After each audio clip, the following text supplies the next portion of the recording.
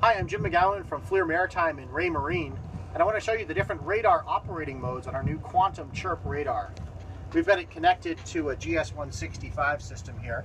To change modes on the radar is really easy. You just go into the menu, and right here you've got your mode control.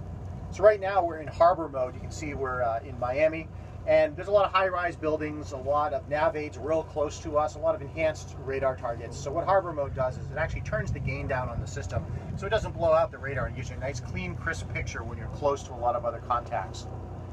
When you're heading out to go fishing, you've got Coastal Mode. Coastal Mode is great when you're just off the beach, so it starts to bring back the sensitivity of the system that was turned down in Harbour Mode. It also starts to bring in sea clutter control so you don't get false echoes from wave tops in the display.